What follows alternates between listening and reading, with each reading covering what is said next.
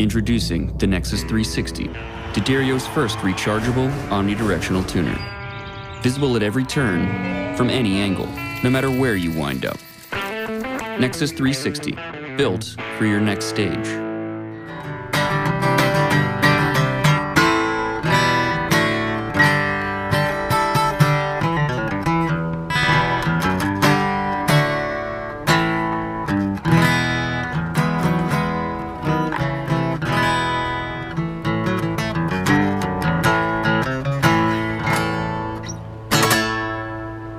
Hey, this is John Bohlinger with Premier Guitar. I'm at the Ascend Amphitheater in Nashville, Tennessee, and I'm with Taylor Locke of the band Train. Taylor, thanks for joining us, man. This is an honor. I'm a fan. I've watched every single episode. This is a moment of arrival for me. I think I could probably leave this gig after we do this. I only just wanted to get a rundown.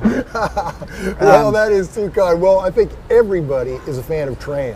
Who doesn't love Train? And even if they don't think they do, then they're reminded of the catalog. Oh God, man! It is like everybody's soundtrack. Yeah.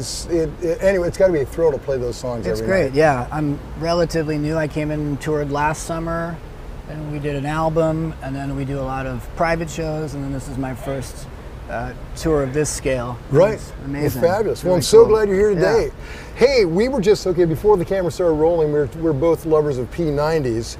So tell me, is this your #1 guitar? This guitar I bought brand new almost 20 years ago from the custom shop. Wow. So it's like a 50s style special. None of this is fake relicking, that's all. High mileage. Been around the world with me in my 20s a few times. And this is kind of the main now. There's a lot of song-specific guitars that are tricked out with certain tunings or other things, but for standard tuning electric songs, it's between this and another Les Paul, which I'll show you. Yeah. Hey, before you put this one away, though, tell me about the bridge. Is that just a straight wraparound? Yep, yep. Every single thing on this guitar was bone stock from the custom shop, except about 20 years ago, they were phasing out the bone nuts and they hadn't come up with the new synthetic version yet. Yeah. So a guy in LA just made this out of nylon, and then 20 years later, my tech Stefan said that the gears and the tuning pegs were pretty stripped, so we put those in storage and put fresh ones on. But other than the tuners and the nut, this is exactly as I got it 20 years ago from the custom shop. Well, that's great. And we were talking about the magic of P90s and how they have that, I mean, there's a little bit of noise issue.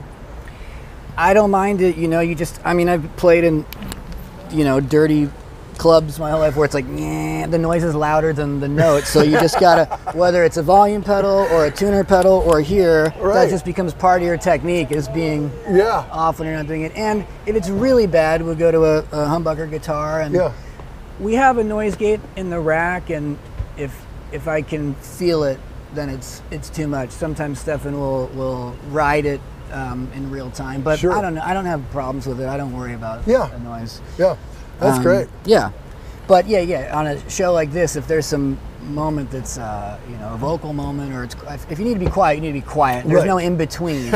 It's not. There's no buzzing. So whether it's a volume pedal, a tuner pedal, here or the gate, you have to deal with it somewhere, or else you're in trouble and people are looking around. It's not cool. Yeah, very cool. Okay, well, I love that one. Yeah, thanks. So when I came into this gig, I had worked with Gibson for a number of years, and Train had also worked with Gibson for a number of years. So we joined forces. Ray Ann, who works at Gibson, hi if she's watching, gave me this gift. Which is an R7, custom shop 57. Oh, with the medallion, right? Yes, the medallion. That's great. Which they send you the other plain one too, in case you don't want the medallion, but why wouldn't you want it? Who doesn't want the medallion? And I said to her, I'm so thankful to be in a position to get a free guitar, but there's one thing. If it's heavy, I'm sending it back. Yeah. So that's all. I just want a regular, plain, bone stock, no bells and whistles, Goldtop Les Paul, mid-8s, 8.5 pounds. If it's up to 9 pounds, I'm gonna send it back. I was seeing my buddy from the band formerly of Buck Cherry, Keith Nelson, who's an insane collector, has all this stuff. I was in his studio one day. Every guitar is so light. I started asking him if they were chambered, and he said no. And I said, so what's the deal? He goes, the deal is if they're heavy, I don't buy them. And I like that. So it's not like a Strat, but for a Les Paul, it's a pretty good weight. Oh, yeah, that's great. Totally manageable. Yeah, so last summer, this was my main because it was new. I wanted to get some mileage on it. And then I thought it wasn't fair for my special to be a backup. Sure. So they're kind of interchangeable. It depends if there's capo stuff in the set. Yeah. But I really think of the special and the Goldtop as two interchangeable main standard tuning Les Pauls. So what strings are you running? These are Dunlop 10s on the Les Pauls, and that's a pretty recent move down from 11s for me. Ooh, God. It's fun. It's nice. Yeah. I played 11s for a long time. My hands hurt just even thinking about 11s. Yeah. So those are the two Les Pauls. We can move over to the Gretsch family. Sure. Love the Gretsch family. This is a new Jet. Ooh, sexy. Courtesy of my pal Mike Taft, who is at Gretsch and Fender. Also single coils. Oh, yeah.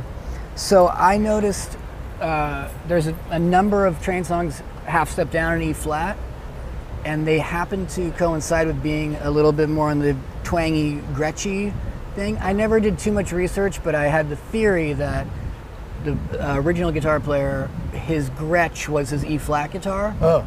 And I haven't confirmed that, but when we go to E flat songs, Jerry, the other guitar player, plays tellies, and it seemed like a nice compliment. The half step down songs also happen to be twangy for some reason. Yeah. So we have tellies and Gretches for that. And the great guitar player from Jackson Brown's band, Val McCallum. Sure. He was doing a session at my studio in LA, and he had a Gretsch, and I couldn't figure out what year it was. I thought it was some highly collectible 60s thing. He said, you know what? Brand new off the rack, made in Japan Gretsch are making them better than they ever have. You don't have to soup anything up. You don't have to change anything. So this is a bone stock Japan Jet. Great. Now, how do you like the 5-speed? Does it stay in tune pretty well? Yeah, it's great. It's great. Yeah. Yeah. Love it. Know, it works. And I use it. I have a Sunburst, a plain top Les Paul at home, 58, an R8 with a Bigsby, and I miss not having it on this Goldtop. Yeah. But I don't know, if you got two Les Pauls and you got a Bigsby on one, maybe leave the other one alone. Yeah. But I've been talking about it for about a year and a half now, how I want a Bigsby on the Goldtop. That's how it happens. You talk about it and then you can't stop thinking about it. Yeah, right. So we'll go to Epiphone land now. This is pretty interesting. It looks just like a regular Casino, Cherry Casino, but there are 3 songs in the set that are pretty well-known Train songs where I sort of inherited this thing where you have to play acoustic and electric parts, and for a while we were trying it on the Gracie stand, and nobody really liked that, and the previous guys had played guitars with piezo pickup, and it was just this really kind of cheap white Telecaster, and something about playing acoustic tones on a telly, it was weirding me out, and I thought, and I'm a huge Casino fan anyway. I have a 64 330 at home. Oh, wow. And I thought, you start with something that is acoustic, maybe we'll have a better chance here. So there's a piezo pickup in it. Oh, how cool. It goes to a stereo jack, and we split the regular signal and the piezo signal to 2 wireless packs. Oh, wow. So the piezo signal just goes to the acoustic DI in the rack, and I have no effects, no control, no processing over it at all. And then a signal from that is sent back to my pedal board and programmed on one of my switches to turn on and off. So if I need to play a purely acoustic tone, it's volume pedal down, piezo switch, and it sounds like acoustic guitar. Electric only, volume up, kill the piezo, or the blend of both. Yeah. And it's actually critical because it's 3 of the best known songs, and there isn't another guitar player to cover it. So people think it's on backing tracks because I'm coming out like, and there's acoustic guitar blasting, and then they did a couple of years ago a Casino in this unusual finish that's like, it's not, like the 60s Silver Fox finish. They brought it back in sort of grayish. It's like a matte satin. It looks like Sharpie. And she sent me one, Ray-Ann from Gibson, and that's on the truck to the other gig now. But it's the same setup. Sticking with Gretsch, we have a dobro. Ooh, that's cool. just on one. We do a little downstage segment of the show where Pat plays a cocktail kit, and we one mic harmonies, and it just had a rustic thing. I play slide on it, and it's fun. I've never had a dobro before, so we were talking about this acoustic segment of the show.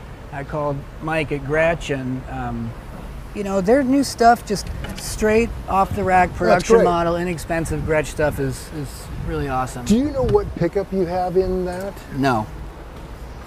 Whatever came with it? Yeah. Yeah. Whatever came with it. And it doesn't have the blend where you have I know Jimmy Vivino has kind of like the piezo thing. You have an electromagnetic pickup and an undersaddle. Yeah. It doesn't have that. It's just one sound. It doesn't even go through my pedal board. It just sounds like a dobro. Yeah, works great. This is new to me. 1971 Glenn Campbell Bullback. Oh wow, that's cool. And this was just before this tour, like on my way to the airport almost. We were a couple of things in the set list we were talking about seemed 12-string-ish, and I kind of had a need for a new 12-string at home in my studio. I'd been on the market for a new 12, and I thought for live and just for it's just kind of a throwback for I love it. And something about acoustic guitars with pickups live, it's always a compromise. Sure. But I think when they built these, the goal was always the amplified sound in the first place. Yeah. So with a plastic body, it might not be the most impressive thing acoustically. You're not going to put it up against a Martin or something. Yeah. But man, as soon as this came out, our front of house guy, our monitor guy, and my tech, we're all like, whoa, that sounds great. And so it actually gets used a few times in the show. That's like 50-year-old technology. Yeah. Wow. We did have one issue when the wirelesses a few years ago changed to digital. Yeah. You have to have shielding or else they hum. So what we did was we just moved the pack really far up my back, so I'm kind of shielding it. But if it literally is like, but also there's a volume. This is pretty convenient. So, like playing electric guitar, I'm like waiting for the count in right there, and then I'm out right away.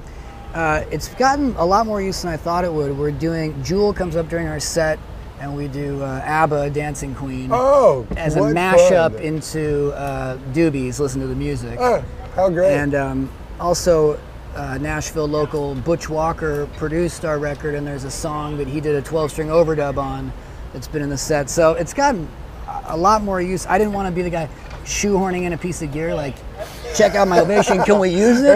But it wound up in 3 songs in the set, so that's more than I bargained for. We have, this is my Epiphone Frontier. Oh wow. This is 64.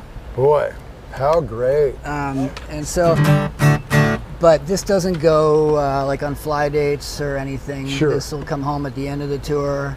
And God, you have 2 Epiphones from 64. Yeah. That's so great. No, the 330 is a Gibson. Okay. Yeah. I have a 65 Epiphone Coronet single P90. That's really cool. Yeah, how cool. I have a lot of P90 guitars at home. Yeah.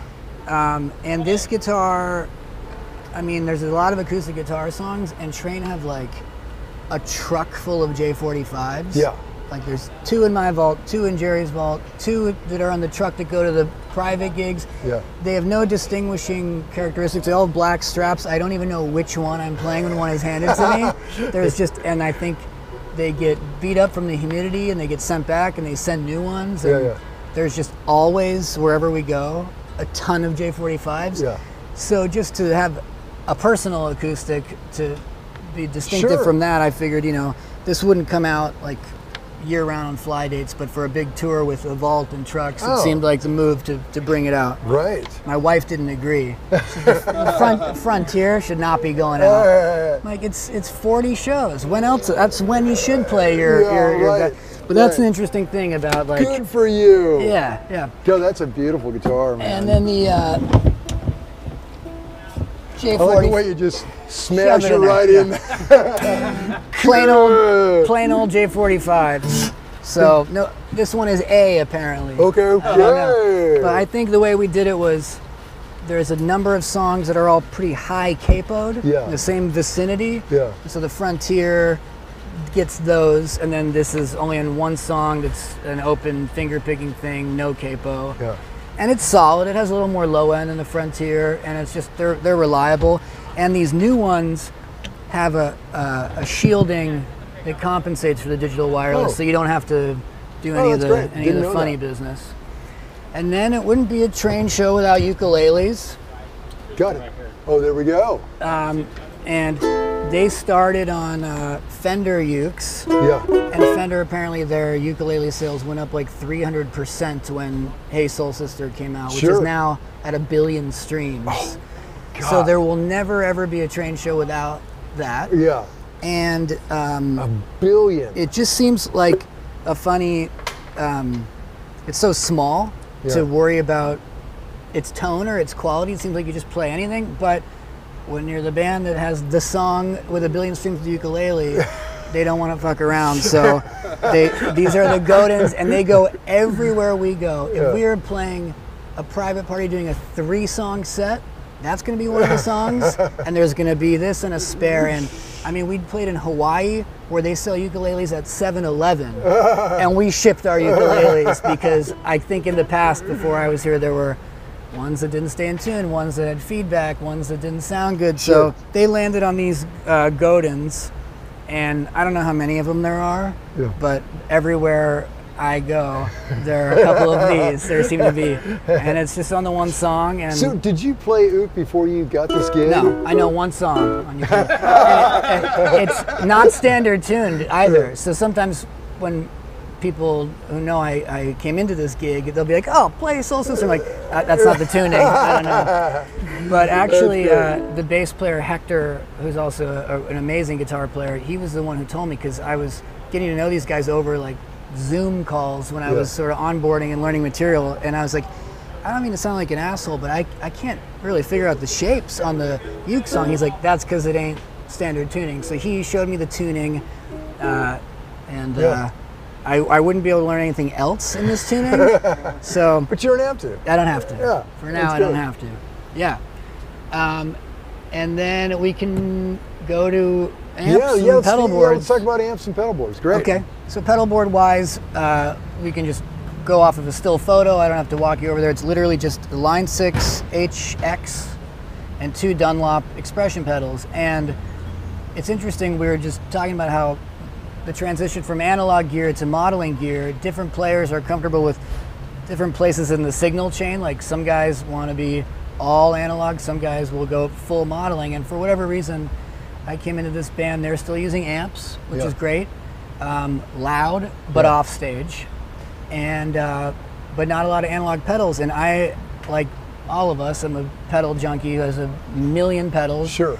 I've built pedal board after pedal board for 1 million gigs, and when I came in last summer, we did exactly that with an analog board with a lot of MXR and Dunlop and some vintage stuff and some boutique stuff.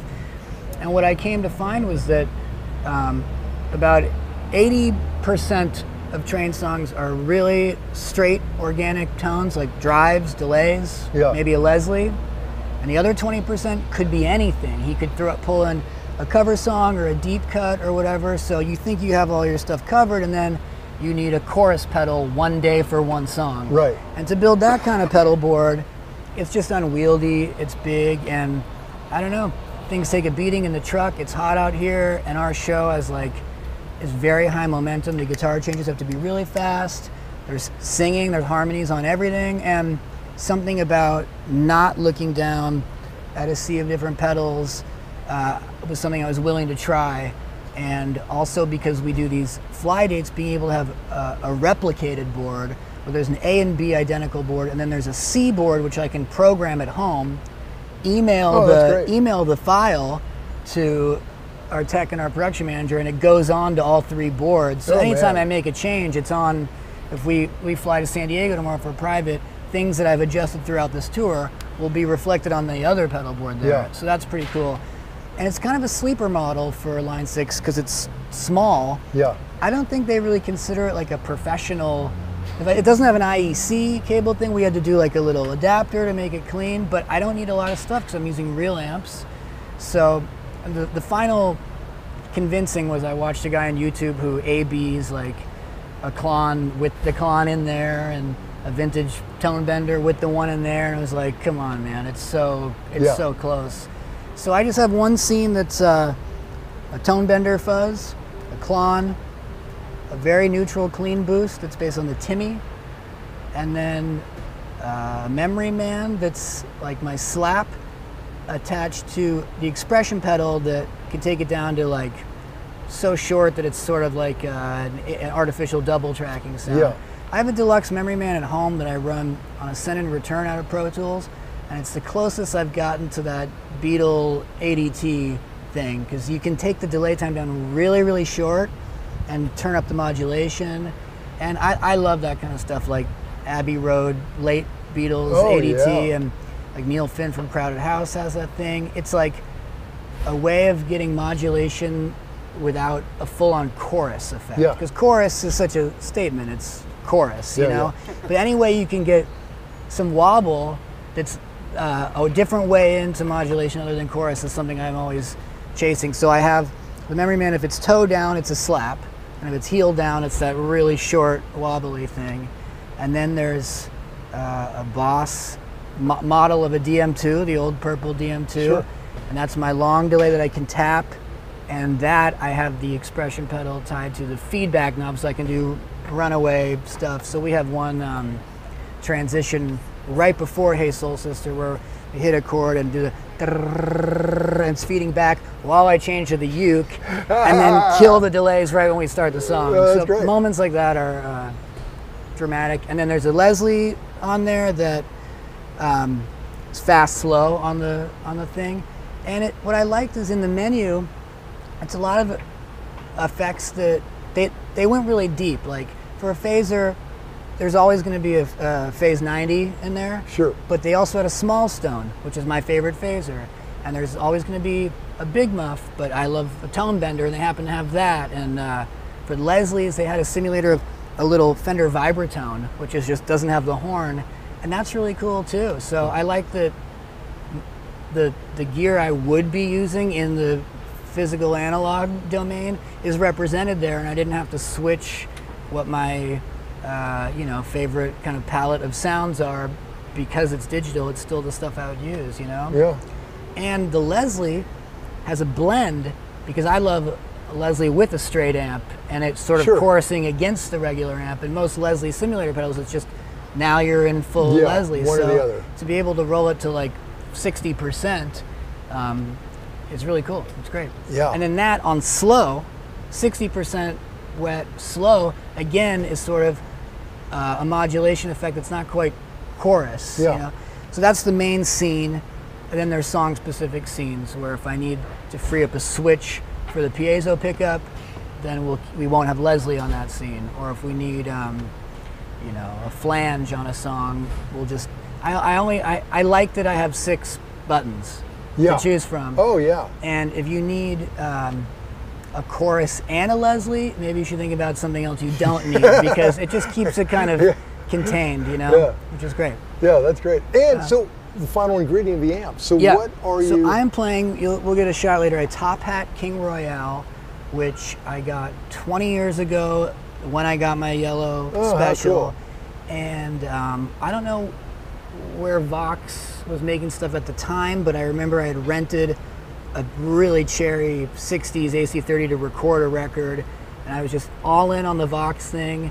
And new Voxes, they were either unreliable or they had sold the company. I mean, now they're fantastic again, but something about that time period sent me down a hunt for a boutique Vox style amp. And there's Bad Cat and Matchless and all of them, and somehow I hooked up with the builder Brian who makes Top Hat, and he was in Orange County, I was in LA, and I drove down there with my special, and it was like, he was like, I'm not doing an AC30 hybrid with anything else. It just is the best AC30, and that's all he set out to do. And I toured it for 10 years, but in a good case, I don't even think it's been re-tubed more than 3 times. Wow. It's just built like a tank.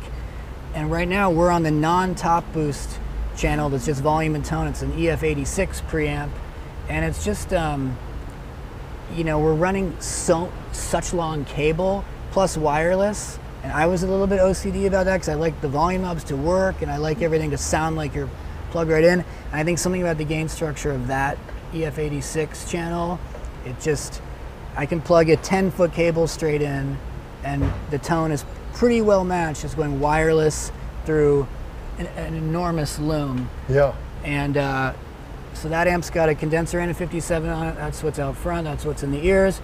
And then this I just got is an AC4, but it's a 12. So it doesn't really sound like a toy. It's like, it rips. It sounds like Vox tone.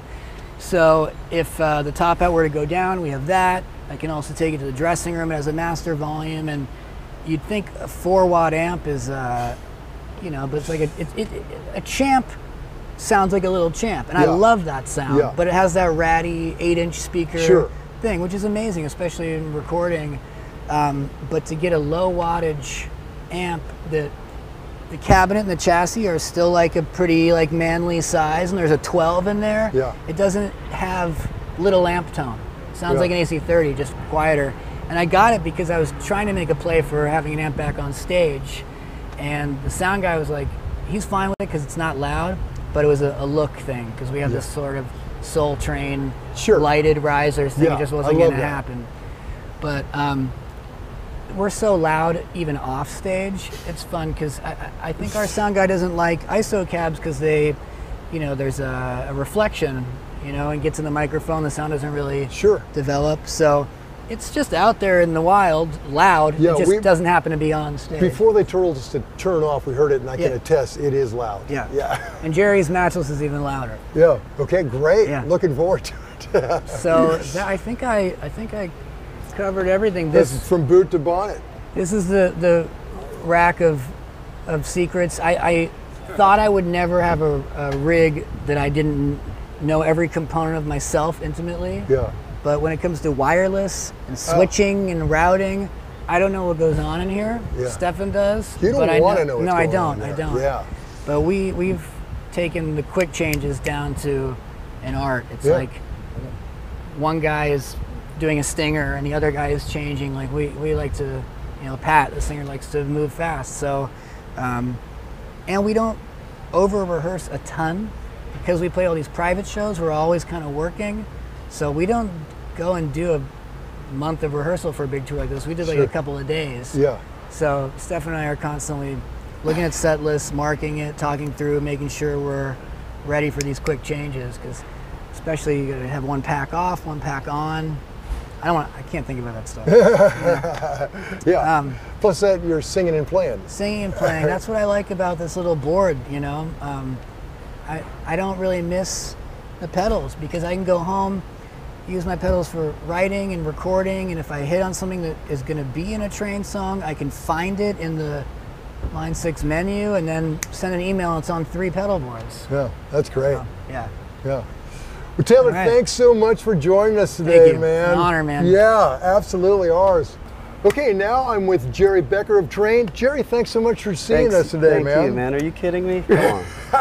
All my guitar player friends, I watch these, and they send me all the best ones. And now they're going to be teasing me, and they're going to say everything that I did wrong, right? But yeah, thank you, man. Well, there's nothing wrong with that guitar. Let me hear about that sexy thing. I believe it's a '73 special limited edition. Yeah, that's. So do you know much about it? Yeah. I've never seen. So look at this overspray. It's all screwed up, and that's why they. Okay, I got this on Craigslist in New York City the day we played Drive By on Letterman. Oh, really? Like 10 years ago, 12 years ago. How cool. The guy's like, I want a guitar. I want this guitar. I saw it. I went to the guy's studio, and then he's like, it's like $1,500, I think. It was pretty cheap. And he's like, I'm going to play it on Letterman tonight. He's like, no, you're not. So I didn't tell him who I was or anything. So this ended up, and then Sid from Letterman, remember that guitar player? Yeah. He came over right away. I was like, what is that? Yeah. So it's been like, it was at home for a bit. I took it on tour for a while, but then brought it back out this summer for the AM Gold tour. It's my goldish guitar, right? Yeah, it actually does kind of fit with the whole. It's just the vibe. You know, Taylor's got some good stuff, so I wanted to kind of bring out. Usually use it at home, but it's nice to bring. You know, I've broken a few headstocks on tour, not this one. So luckily this one, yeah, it's been great. Yeah, I use it on a few songs. Oh, that's great, beautiful. Yeah, the headstock is what kind of throws you because it looks like like it looks like a 50s, whoever did it like screwed up. I don't know, whatever it is, right? They sprayed it raw. Right? I don't know. I love it, or maybe it's just it's not supposed to be that color. It's supposed to be this color, right? Yeah. I think so. I don't know. But hey, it works. Yeah, I mean it's 50 years old. Yeah. Right. So am I. Yeah. You do. High mileage. Right. Okay, so that's your main This go-to. is, I mean, in this set, I probably play it on 3 or 4 songs. It's just been really, Butch Walker produced our record, and he's the coolest, the greatest dude. Have you done it, right? Have you not? I haven't, but I know him, and I know everybody knows he's the greatest, and he did a lot of really tasty guitar parts on a record. Like we tracked it as a band and everything, and then he comes in and makes things better. He produces the hell out of it, and then he, once we get some of his sounds on there, I'm like, shit, I got to recreate some of this. So we use this on a lot of the Butch parts on the record. Great, so love it. It's a good, it's a good guitar. I like it. I don't have any issues. So well, that's gonna be a tough one to beat. That's all I got. I'm done. You want to see my keyboards now? Yeah. So I put it back. You good? Yeah. Okay. Let's see more stuff. Okay. That's a cool start. Let's see where it goes. Well. This is another New York, what was it, 30th Street guitars, right? It's like a 78? I think it's earlier than that. I think it's another 73 custom. Ooh, right? How cool. We did the Led Zeppelin record a few years ago. Remember we recorded that? Yes. So it was for charity. Everyone's like, why did Train do a Zeppelin record, right? But the truth is, Pat's loved Zeppelin for years. And we always had it in the set. And then we did this killer, I thought we did a great version of it, and we tried to do it note for note, did everything we could, and we weren't trying to recreate anything. But I didn't really have a Les Paul, and I only used this, on that tour, but I bought it when we were playing in New York, so. Yeah, it's cool. I don't know how much I'm using it, Wayne, this tour. I think it became a backup a little bit, but I still love it. I do use it on a song or two, but it's just the coolest, it's so beautiful. Is it really heavy? Jesus Christ! Yeah, because it looks. It's. Oh my God!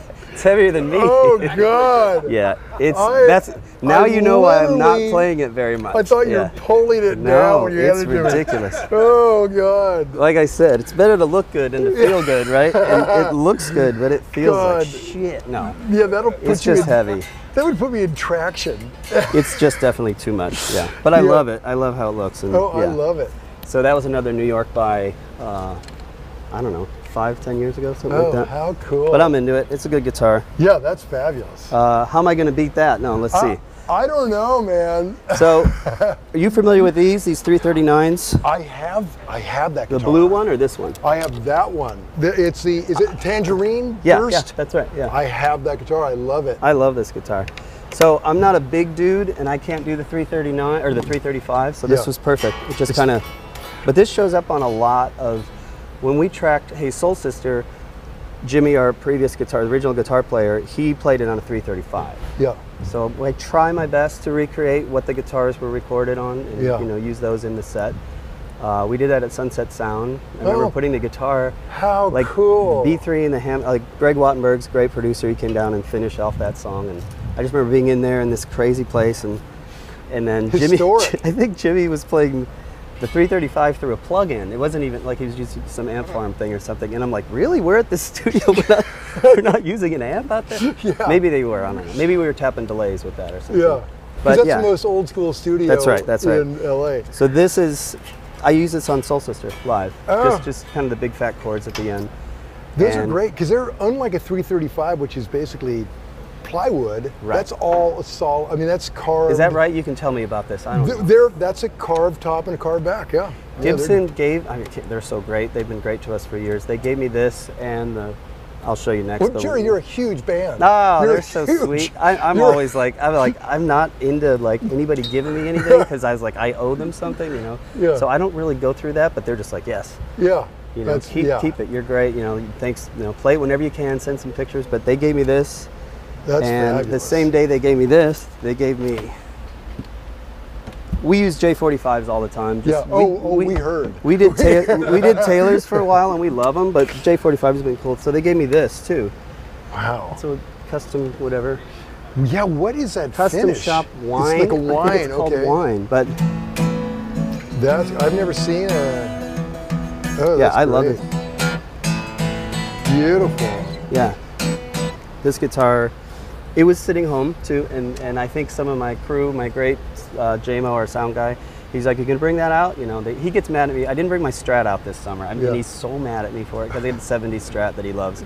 But I had too many guitars for the keyboard player. I had too many guitars. But JMO said he was mad at me for that. But this I got the same day as that, and Oh, it's beautiful. it's just kind of bright. It has a different tone than the other J45. So I think I'm playing this right in the acoustic set now. Yeah. We have this little acoustic part of the set. Yeah. But the cool. Can I jump quick? Is that okay? Of course, yeah. I don't want to take as much time as Taylor. Because we got a show tonight, you know? Yeah, right. That's right. So- You guys got. You know this guitar, right? Oh, yeah. Is this a B25 or is it an LG2? You tell me. I think it's a B25. Okay, we'll leave it to the nerds Yeah. watching at home. They'll Someone told me it was a LG2, but Hey, wait a minute, anyways. you've got a great tech right over there. Well, What do you think? I think it's a B25, right? I think that's what we've So figured out. we're in Nashville. I had to tune it up today for the Yeah, Nashville I tuning. love that. So that's the Nashville tuning. Yeah. Okay, for those of you at home, what you You do want to is explain it? You'll do better than me. buy a set of 12-string, a 12-string set, but don't use the low Well, they set. sell them like this now. Oh, do It they said really? Nashville. You can buy them as Nashville. Oh, wait a minute. Don't they have it? Well, there we go. Don't they? Yeah. Okay, there we go. So, yeah, these are the same. Yeah. That's your normal E and B. Sorry, I looked at the wrong one. Yeah. And everything else is an octave higher. Yeah. So it sounds like, Yeah, so it's a 12-string if you took away the regular guitar. yeah, it's like, it's super like, it's mostly studio. It doesn't really translate as well here. I Yeah. used it in the acoustic set for a little bit, but you have to have other guitars with you. Sure. And you got to kind of fill it out. And it's funny with the tuning sometimes. So I love it. I want it on the road. Yeah. But this is a 66. Sorry. Ooh, 66. how cool. And somebody, if you could ever find someone named Sue Sanderson, Dremel Okay. her name into it. So Sue, thanks for the Yeah. guitar. Sue, Jerry's got your old guitar. Do you know Time Warp? I think down in LA, Time Warp Guitars. I think that's where I got this. Yeah. Ah. But again, I don't think I ever spent more than $2,000 or $3,000 on a guitar. Yeah. But they've all gone up. You know how it is. Oh, Like cars, crazy. everything's going crazy. Yeah, it's like real estate. It's like. I Oh can't- really? I don't know. No, I'm just. yeah, Yeah. it's been. But this guitar, I've always loved it. I think Gary Brower. You know Gary, he's like Journey's tech. Everybody's tech in the Bay Area. I live in San Francisco, Berkeley, so he set this up for me. Redid all the, I still have all the original stuff, but he redid it, put the pickup, did everything in. So Yeah. yeah, Oh, he did a great fabulous. job. Yeah. Yeah, But great. the funny part is, when I bought this, it's 60 years old, right? And it didn't have any of this on it. Oh, that's all That's you. all- Good for you, You can man. tell by my strum, Yeah. right? Like I feel bad that I was Sue like, was babying it all those years. Right. It was Sue's baby. What are you doing Yeah. to Sue's guitar? Yeah, you can see by my strum pattern, everything I did was like right here. But anyways, Yeah, that it's funny that sledgehammer thing. you would think that, it was like that for now. I did it the last 10 years. But I've never worn a hole. I know this guy, Taylor's pretty, Yeah. You go through guitars? No, not like that. Who plays like that? I don't. Apparently, You're s- Taylor does. Oh, he bought it looking like that. Are you kidding me? Yeah. So, the Yeah. Oh, that's great. man. B25, I love this guitar. And Sue Sanders' son, I think, is that right? I got a couple J45s. They're just doubles. They're just Yeah. the tobacco. Is this tobacco? Right? Oh yeah, that's beautiful. Or is it? Is that right? That was called. So I have two We use that for the spare. of these. It's just a spare. And then we've gone through a few nylon. Like Taylor makes one. And none of them really sound great live. So this might be the only one that doesn't look great but sounds good. I mean, you've seen these, right? Yeah. So I use this on all the capo. on all the 50 Ways to Say Goodbye and all that. You know that song? Like it's got that. When it's in tune, yeah. I love you got the whole flamingo thing going on. Hector taught me. Really? No, his family's, everybody is really great. And so, no, I don't know if that even sounds like how we did it on the record, but I need that. Fooled me. It works, yes.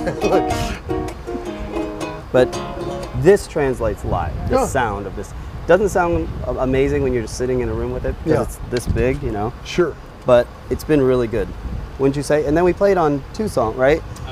I played on a new single that's got the same kind of flair. So yeah.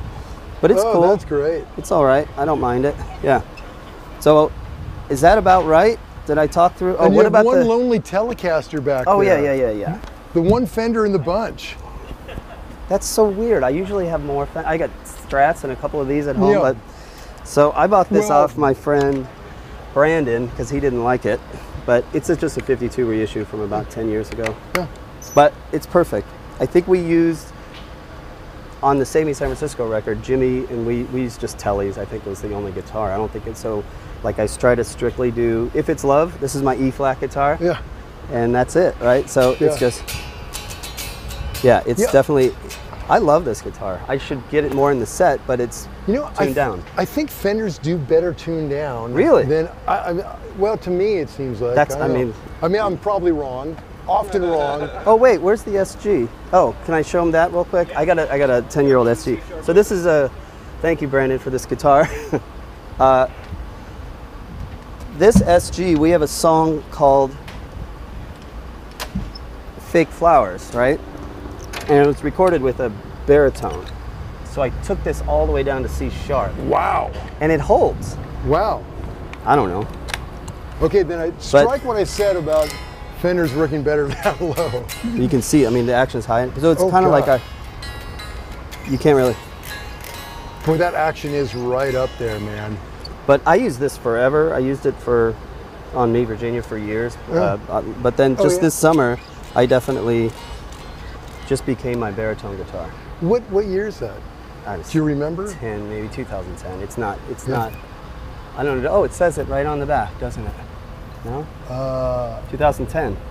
I don't know. I can't. It does. I take one of those vintage 2010s. Yeah, right. Yeah, it's the golden age. It's. I got to tell you, man, it's been probably one of the most consistent guitars I've ever had. God, that's like surprisingly, I would say the Special is my favorite, but I have to rely on this one. It flies with us to every show, right? This flies in our fly pack with like the Les Paul. So you know how it goes. You got fly packs for private. You got a lot of private shows. So this is almost at every show. It's probably been at every train show in the last 15 years. Wow. Yeah. Surprisingly consistent. Yeah. So yeah, I like this guitar. Love it. So for a keyboard player, that's a lot of garbage. Yeah. Right? Real quick story on this. Do you know these, right? The Gitaleles? Yeah, like a Pat. Yeah, Pat. He plays this in the set. But this little guy, I went to his studio a couple years ago up to Pat's in Seattle, and he's like, "Hey man, what do you think of this?" And he writes on these. It's just super easy because I think ukulele confuses people with the missing the strings. Sure. But with this, he can just sit there, So this made it on the whole record, the new record. This actual, and then he uses it live. It's on like 3 songs. So what's it tuned to? It's the same. Just standard tuning. So imagine this is just a capo on the 5th fret. Oh, okay. So here's that's your F instead of your C chord. So everything's up a 4th. Okay. Cool. Is that right? 4th? Yeah. That's an F. That's right. Yeah. Oh, it's normal then. Yeah. So this would be an F chord. Yeah. So an E would be an A. If you played an E, that's right. E, that's right. Okay. Yeah. Okay. So kind of cool. And it's got a Fishman. It's got a Fishman in it. I think we have 2 out here right now. One of them sounds better than the other for some reason. Yeah. But one of them plays better. So yeah, it's so strange. Yeah, right. Any piece of gear, just something is a little funny. But this was a big part of the new album, surprisingly. I think his is still at home, but we ordered a couple for tour. Yeah. So, Gitaleles, people. Yeah. They're really very cool. Cool. Yeah. So what are you doing? Sorry, Okay, so your pedal board is up on stage, but what are you running essentially? Can you kind of tell us the basic flow of it? Yeah, it's just this fractal. What is it? FX8. FX8. I've had for I know. I have to ask him. You got a great tech. He's wonderful. Okay. You'll be fine. It just basically goes through there, and I have another line going to my Leslie, so I can access that too. But it's just I have a wall pedal up there, and all my modulation and delays are done in that. Yeah. So I had pedals for years, like everybody, but we do so many fly dates that it was like just the consistency. JMO's like, let's try this, you know. Yeah. So we got those, and they've been super great. You know, you can tap it out; it sounds awesome. And it's all kind of in the fractal. Everything's there, but I don't use any of the amp simulation. I still use the matchless. So. Oh, great. This is What matchless is that? I got it. We were on tour with Maroon 5, and I had an orange amp, or I had something, and it shit the bed. And then James is amazing from, you know, did you do one with him? Yeah, he's the coolest. He's like, come here. And he immediately called his guy, and I had an amp like the next day. Yeah, I mean. That's a good friend. Great dudes, yeah. Oh, he doesn't like me anymore. No, I'm just kidding. Yeah. He hooked me up with those guys, and honestly, I had an amp of the next show. And you've had that like a decade. It's been, so I had a tech named Josh for years, and he kind of assembled everything. And Josh is great, and so I have to thank him for putting this all together. But he put it in here, and it's been in there for years. I don't switch my amps. I'm a keyboard player. No, no, I love this amp. That's my old this AC30. I think is from the early '90s. Yeah. And it's just a backup, but it sounds great. Yeah. Yeah, I'm into that. I don't think I've ever had to switch it, right? That's my recollection. Yeah, I mean, as far as I know. Yeah, but that's the chain is pretty simple. Yeah. Do you want to look at the pedal board, or you already take pictures of that? You don't have to do that. Don't leave. Yeah. Yeah. That's all it is. Fractal, all your effects, not using the amp simulation, going to the matchless. That's right. For and guitar. a boatload of great guitars. Sheesh. But what's kind of cool, so I have my keyboards up there are funny because it runs through MIDI. So as I turn everything, all my effects change, all the songs change by title through a foot switch. Because I'm always doing something, so I have to go like this. So it's kind of an easy way to do it. Yeah. Because it used to be, we have a click track on most of the songs. It used to come from that, but too many times they would start a song and my sound would go away. Oof. Because it wasn't programmed from the last song. That's the nightmare. It's the nightmare. So I said, can I be in control of my own switches? Please. So yeah, it's weird to have MIDI with guitar stuff, but it's just for switching. Yeah. But it's great. It's been a really good, consistent rig. Yeah. I think. Yeah. Well, Jerry, it's got to be so much fun playing those songs every night. I'm very lucky, very happy. Yeah, fabulous. I mean, I get a couple key, like the Meet Virginia beginning, get a little guitar part. I get to do that. I get to do the beginning of drops. I get to do all these moments, Huge. and I'm like, oh yeah, because I can't trust Taylor to get it right. He's the best. And Hector's so consistent. He's a great singer. You're going to meet Hector, right? I think, it depends on if we have time. Okay. They're telling us you guys have a show. Oh, we have a show tonight. I know. It's one of these quiet stages because we're kind of downtown, but not really. Oh, you were right downtown. Yeah, this is. I mean, that is. You were downtown. And you live here. Oh yeah. Cool. We're all Chris and Perry. We're all locals. Right on. 615ers. I got it. Well, this is great. Thanks for Jerry. Thanks, man. I had so much fun. Hey, what a pleasure to meet you. Oh man, now my friends can send me my own link. Yeah. If it makes the cut, right? Yeah. Oh, you're in there, buddy. With those guitars, yeah. Good, absolutely. good. Well, thanks, Wayne. Thanks. Thanks for tuning in. Thanks, guys. Cheers. All right, everyone. Chris Keys here. John Bohlinger had to step out because that dude plays gigs all the time. It's Nashville. It's Music City. But I'm joined now by Hector. Hector, thank you so much for talking gear with us. Yep. Hector's the bass player for Train. Looks like you got a fine, mean machine here on your shoulder. Tell us about this bass. Yeah, this is a 1960 P-bass that I recently acquired. Actually, I've been looking for an early 60s P-bass for many, many years, and it just so happens that right before the tour, days before the tour, a friend of mine called me up and said, hey, I have somebody who's looking to, So it's a real deal 60? It's a real 1960. Yeah, the only thing about it is that it's a refinish. Okay. But it's refinished to the same specs as what it would probably look like. But I'm not really that picky about finishes anyway. Yeah. Kind of like the distressed sort of relic look, and that way if I bump into a corner or something, then I'm like, no big deal. Yeah, right. And I'm sure maybe brought it within a little bit more of an affordable range comparatively to a 1960. Yeah, definitely. You know, because like that takes down the value when it's less original. Yeah, I mean, I've never really been a collector, so to speak, and I have a lot of guitars and basses at home, but they're not like collector pieces. They're all just like, oh, this is funky and weird and plays amazing, so yeah, you know, I'll take it home kind of thing. And if I like one, I usually go find a second one just in case that one gets messed up or something. That's why I don't really worry about, you know, them being in mint condition or something. So yeah, I mean, I like it. I mean, I love this bass because I was like, well, it's exactly what I wanted. Slab board, it's in great shape, original frets. I mean, what's not to love about it? So yeah, I've been playing it on this whole tour, and it's pretty much... I was gonna say, what's your experience been kind of getting to know this instrument? I mean, it feels like I've been playing it a long time. Somebody has. Because, well, yeah, exactly. There's a long story behind it, but I don't know if it's true.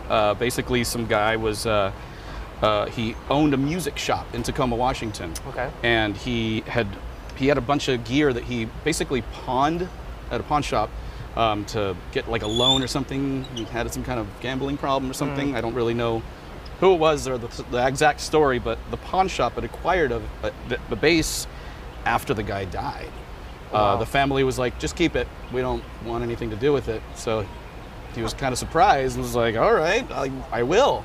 And he had it for several years. And he was like, I don't really play bass. Yeah. But I've had it in my house for years, just going like, wow, look at that thing, it's cool. Yeah, it's old. Yeah, and then one day recently, he was like, I have no use for it. So he reached out to the guy who refinished it, and his name is Joe Riggio, and he does excellent work in Tacoma, Washington, and actually he gets stuff shipped to him all the time. I called him, and I was like, do you know of anybody who's got a 1960 P bass? And he's like, actually, I do. I've got a story for you. It was a weird thing, yeah. So then I just basically came along and said, is it okay if I check it out? And it's been my #1 ever since. Cool. But it's hard to play anything else after playing this. Yeah. You know, it's like playing your top of the line guitar, keyboard, bass, drums, whatever. I'm sure. Once you try something else, you're like, oh, it's just not as good. It's not that. But for many years, I was basically using a store-bought, like just, you know, like a Guitar Center P-bass, off the rack kind of thing.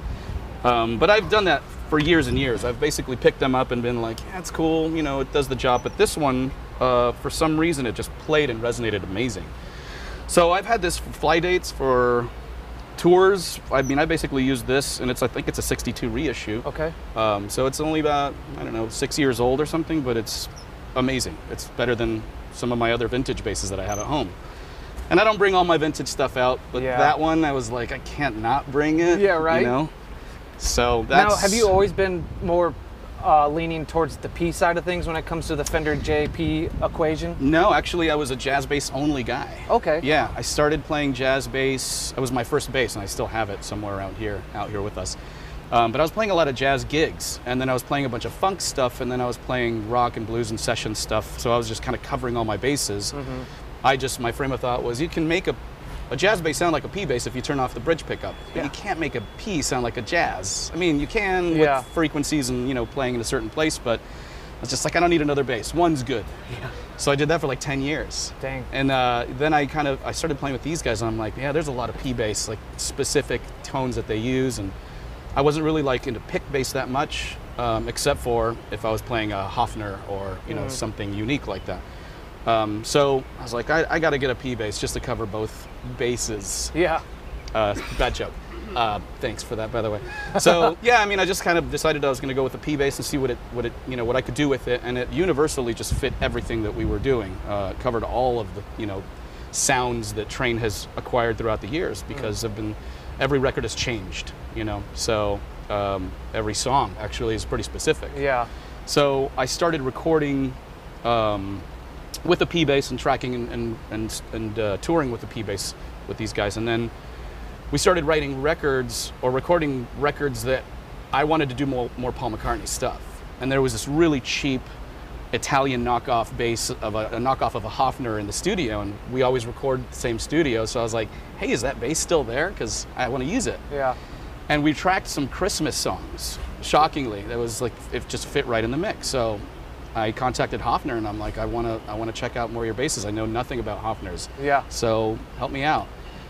So I went to Hofner, and they started schooling me on all of their different all their different styles and the way they're made and where they're made. That is such a compact body for a bass. I always think of, I tend to think of the J and the P, and they're bigger. Yeah, it is a little tricky. I mean, if you're in a studio, it's a lot easier to put on your knee and, sort of pluck away. But when I started playing it live, I was like, oh, I have to like actually hold it a different way. And we just started using more of the Hofner on everything. So last, I want to say 3 records we put out were most of this. Wow. On it, this specific bass. And it's a gold label that they did like a limited edition run, and they didn't want me to bring it out because they knew it was going to start getting cracked and everything, but I was like, if I have it, I might as well use it. Right. And this one is one of the Ed Sullivan, series. It's got a different tone to it. It still has the staple pickups, but it has a little bit more of a clunkier sound. So if I'm really trying to get the pluck sound, that's the vibe. And what about for strings as we're going through these instruments? I'm pretty much using flats on the Hofners. Makes sense. And I'm using rounds on the Ps because I tried going to flats. I've tried different pickup configurations with different rounds and flats. These are rounds because I can roll off the tone and get it closer to a flat, but I can't really make a flat pop as well without having to do a bunch of EQing. So I'm used to rounds. I like the rounds. I love the flats for the Hofs because they're already a pretty unique sound, and with the flats, it's kind of perfect. Yeah. It's sort of like, that's the sound. Yeah, takes you back to like 66. Yeah, so if you want to stray away from that sound, good luck, but it really kind of is made to have that flats sound. And what about brands, just so people are clear? For strings, I use D'Addarios. Okay. And I tend to gravitate towards 45 to 100s, okay. So it's like a lighter gauge. For the Hofs, I've been doing chromes, and I think I'm doing the same gauge, 45 to 100s. But I always have a Strat or an electric out because I see the 2 6 strings here peeking out. Yeah, so I mean, guitar is my first instrument. I started playing classical guitar when I was like 10.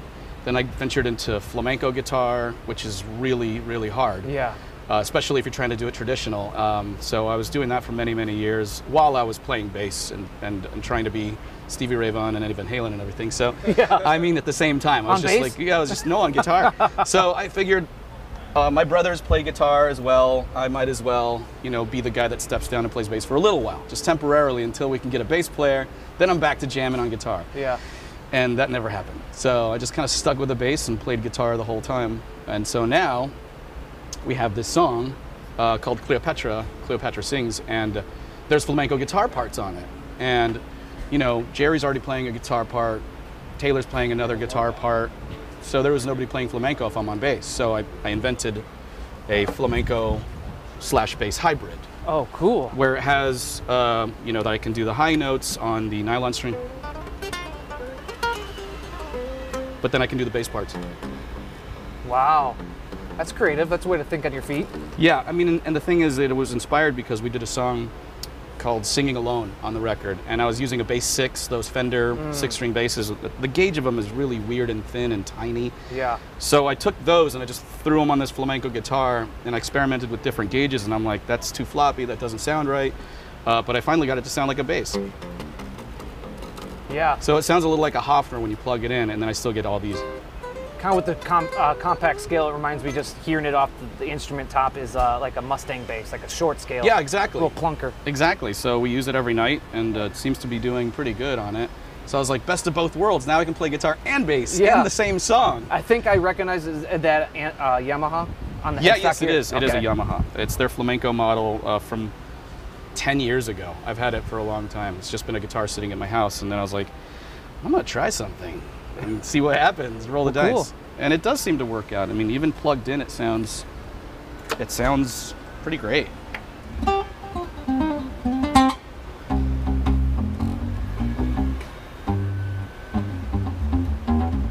Color me impressed.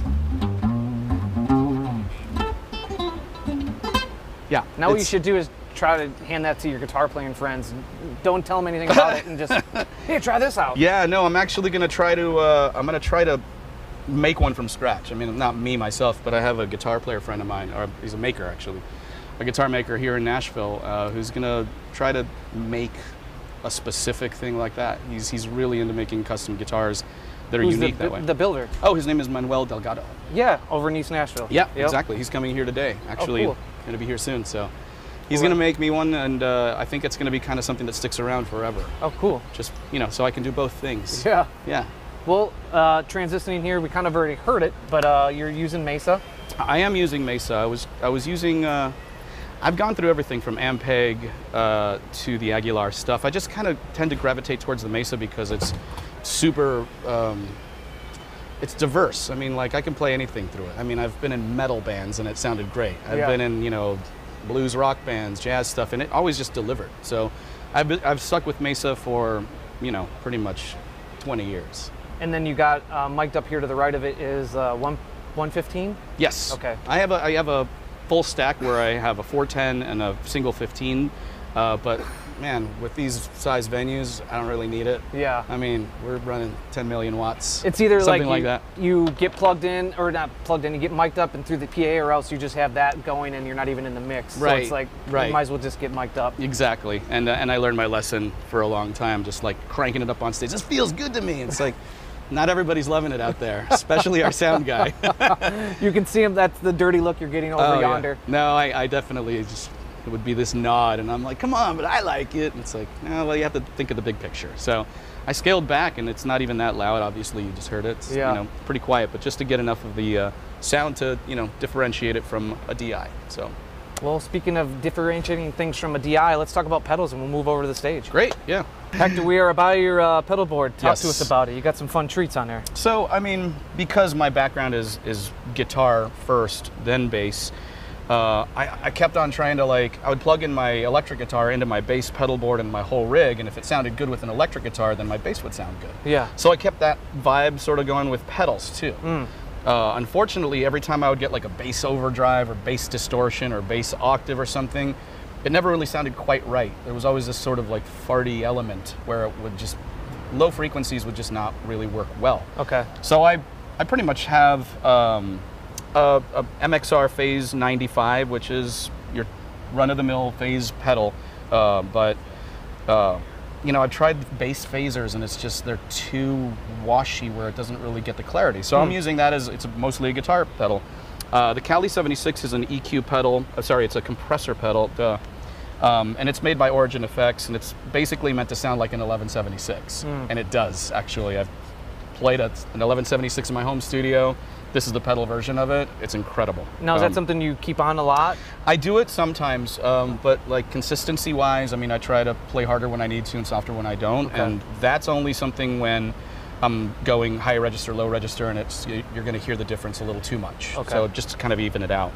I have a carbon copy pedal just for obvious reasons. The EQ pedal's for the flamenco bass hybrid guitar that I have, just because it's you know, not really balanced all the way, so I have to like compensate with the EQ pedal. Tuner, volume, and then the 2-channel switch in case I need to do, when I switch from the flamenco guitar to a bass. Bass driver by Digitech is actually the best bass driver I've owned. Wow. I don't know why, it just sounds better than any other bass driver I've tried, and I have a whole thing of bass drivers. If you want to buy some bass driver pedals, I have some for sale, by the way. Check out my Reverb site. The Sans Amp Tech 21, I never really was a fan of when I was playing it through a jazz, playing a jazz bass through it. It just has such a unique sound. Yeah. But for the early train stuff, they like Brendan O'Brien loved using that specific sound with flat wounds on a P bass.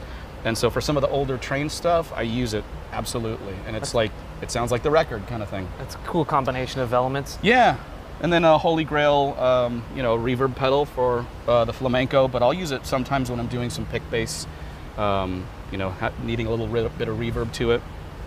And then I have a low octave, which, you know, just gives you the low octave. Now that one actually, because a lot of times people will say about bass octaves or bass frequency-based pedals, they kind of don't give what they're advertising. This one does? This one does, because it has like this this growl effect, and I think it's a subharmonic frequency that's in there, but I don't really use it because I need to hear the absolute low octave. I'll only use it if I'm doing high register stuff. That way it sounds like, instead of getting like the Pog pedals where it has a high octave and a low octave, the high octave always sounded a little synthetic. So I'll do high register and get the low octave on with the growl just a tiny bit on, and it it's really clean. It's nice. Okay. I mean, it still has all that oomph too. Yeah. But yeah, that's kind of it. And then you get the volume pedal, or is that volume? Yep, just the volume pedal. It also doubles as an expression pedal or EXP pedal, where if I had a tremolo or something that I wanted to control the phase or something like that, that would work with that. So I'll use that with a Leslie pedal sometimes if we're doing some really weird shit. Well, that's rad. Hector, I appreciate you making the time to talk gear with us. Yeah, man. Thanks. My pleasure. Thank you for John Bohlinger, who's down there somewhere on Broadway playing, for Hector, for Train. It's Chris Keys, Premier Guitar. Thanks.